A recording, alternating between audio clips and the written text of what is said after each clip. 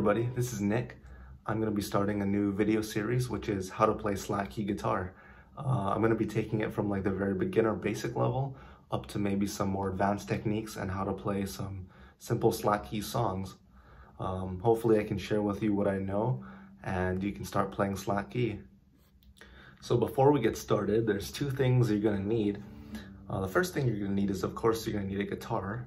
It doesn't really matter if it's an acoustic or a classical guitar. The only difference between those two would be the strings mostly, which is this one is steel, and a classical guitar would have nylon strings. They both work fine, and it doesn't matter if your guitar is a full scale like this or it's a short scale. Those are both fine too. And the next thing you're going to need is a tuner, a guitar tuner. You can get this pretty much from any kind of music store, or you can get it online. So before I wrap things up, don't forget to subscribe to my channel, give this video a thumbs up, and I guess I'll see you for our next video, which is my first official lesson. Thanks.